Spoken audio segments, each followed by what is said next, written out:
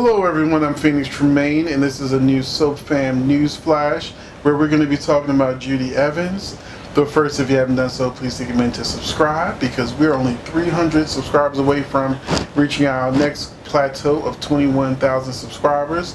So I'd really help out the channel if you subscribe, because we got a lot of great information coming to you. Also, if you are a subscriber, please hit that like button because it lets YouTube know this is a good video for soap fans so they can become part of our growing soap fam.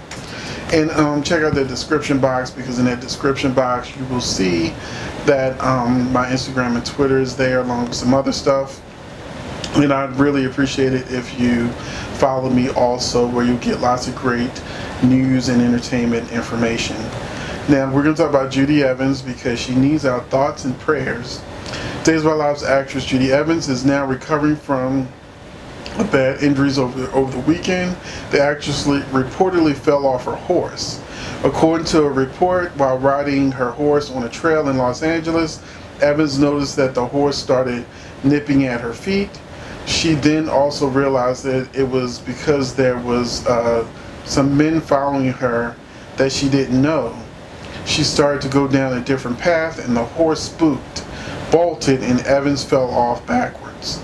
She suffered a broken collarbone, several broken ribs, 2 chipped vertebrae, and a collapsed lung from blunt force trauma. She plays Adrienne Kiriakis in Bonnie Lockhart on Days of Our Lives, and we send Evans our best well wishes. So we want to see these well wishes from Soap Fam. So even if you hit her up on Instagram or Twitter to say